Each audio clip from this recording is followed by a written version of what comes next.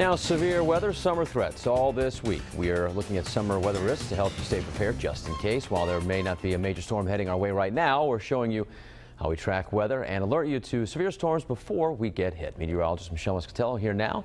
Michelle, yesterday told us this hurricane season will likely be quieter than other years. Still, it only takes one, right, to make a major impact or even turn deadly. What makes hurricanes so dangerous?